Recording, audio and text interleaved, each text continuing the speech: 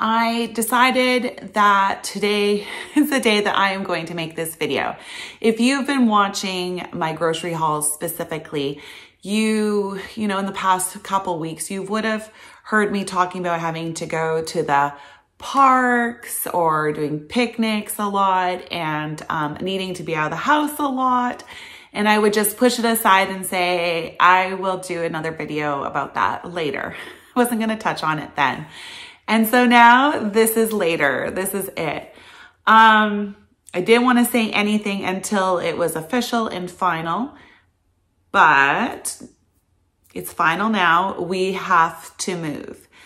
Now, if it was our choice, it would be a totally different thing. It's not our choice at all. So we're renters, so we don't own our home. And, you know, basically when you're a renter, you're at the mercy of your landlord.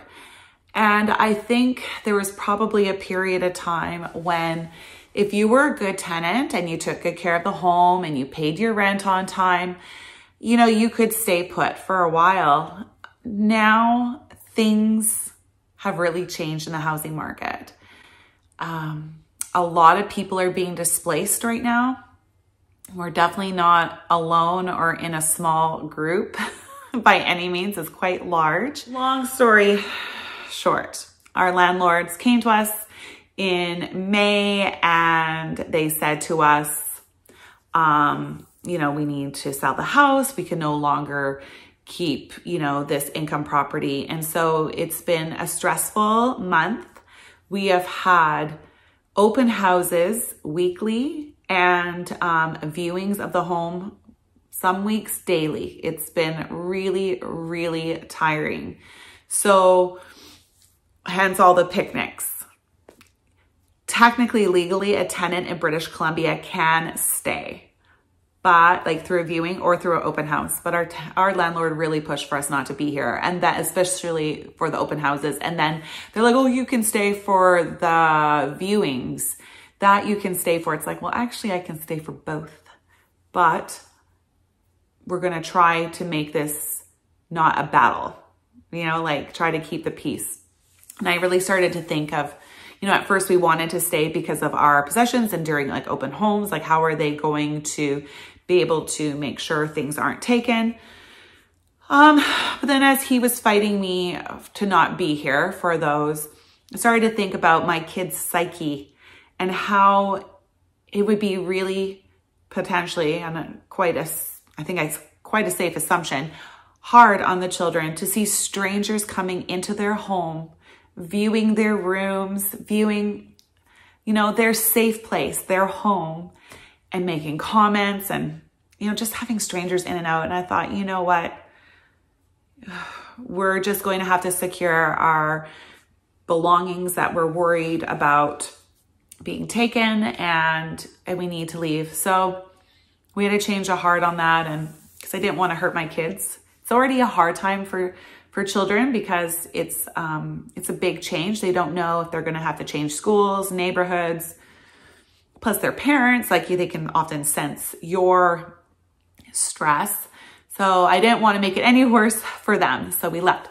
And so there were times where we would be out of the house, you know, 5 days a week, sometimes for 2 hours, sometimes just for an hour, but it was a lot. So a lot of park and plays. We went bowling. We went to the ocean, to Stanley Park. We went to lots of different places because my goal was to make the best of it and to make it fun for them, even though it was so challenging. All right. So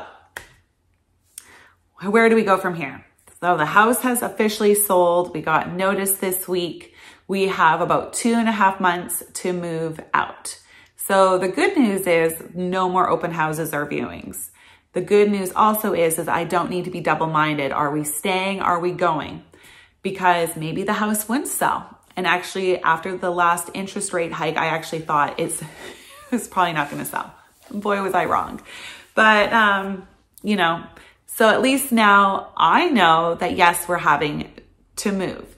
And also with that, I don't know about other places, but in British Columbia, if a person buys a home and they are an investor, They have to let you stay. They're not allowed to like evict you. They have to, in good faith, say that they are going to move in. And if you catch them, and you know, lying, they actually owe you a year's rent. So it's actually worth scoping out. But anyways, so we have 2.5 months because we know for sure now this person's not an investor. We have received our notice to end tenancy, and yeah, to be out 2.5 months. So we are very, very busy looking and researching properties. I'm actually going to have to like maybe put a time limit each day, because I'm finding that I'm kind of going like almost like down a rabbit hole where you're just scrolling and looking and seeing how many different ways can you reword what you're looking for. Because if you can't find it, it's like, oh, well, maybe there's a different site I can find them on, or maybe something new came up on Marketplace or another site. So I'm finding that I'm not as productive as I actually need to be. Need to be purging. I need to be kind of cleaning up things and start packing. But I'm like just kind of always like thinking I need to find a place to move first. So I think I'm going to have to put some time slots at the beginning of the day and the end of the day, and then know that those are my times, and in between I need to live my life. So that's my plan for that. And yes, so what you'll see different on my channel now is specifically with the groceries, which pretty much is my channel anyways. I need to be shopping as if I'm moving, because I am. I just don't know when. So I'm going to have to be really going through and using up everything I own, so that I don't have to bring as much with me. So I'm the kind of person that I naturally like to not necessarily stockpile, because I don't have room to stockpile, but if there's an item on sale that I know we will use, I'll often buy it even if we don't need it, because I'd rather pay less. So I can't do that. I need to try to use up all the little like boxes of crackers and all the little thises and that's that are in the freezer that kind of just get forgotten, and really make sure that, yeah, not to over purchase. It's hard because we're a family of 6, and I also don't want to, like, we may be here for 2 more months. So I don't want to be like just having like slim pickings, like, I need to use up all this spaghetti.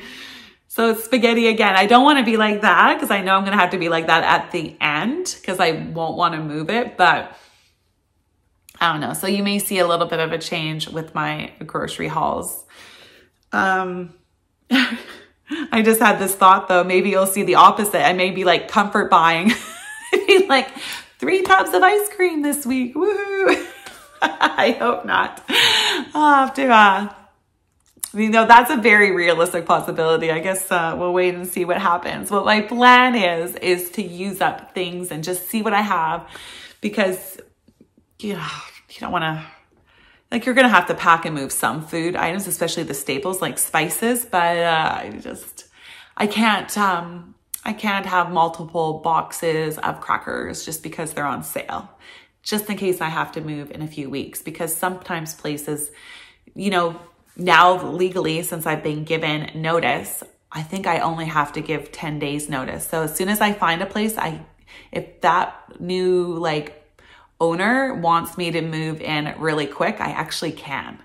So I'm gonna start saving all my boxes and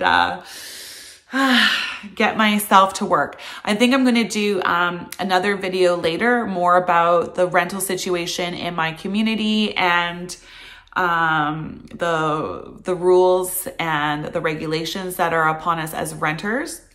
But for now, I just wanted to let you know why all the little comments about parks and having to get out of the house, and why some things may be looking different, or I may look like a little bit more stressed, just to give you a heads up about that. So house was for sale, house has sold, and I am being forced to move, which I hate doing. I hate moving. I really wish I had that spirit in me of loving adventure. But I don't like change. So, you know, some people they enjoy moving. They actually choose to move and choose to go try out a different city or an area of town. And I'm kind of like, I'd rather just stay put. Yeah. When you're a renter, you don't have that option. But this place, we only lived for 4 and a bit years. So the home that I lived in Vancouver, we were there for 10 years. And then when we moved here to Surrey, it was 7 years and 1 home, and now 4 years here. So anyways, I'll go more into detail about that in the future. I just want to do this quick video before I go and get my kids and tell you what is up. All right. Take care, everybody.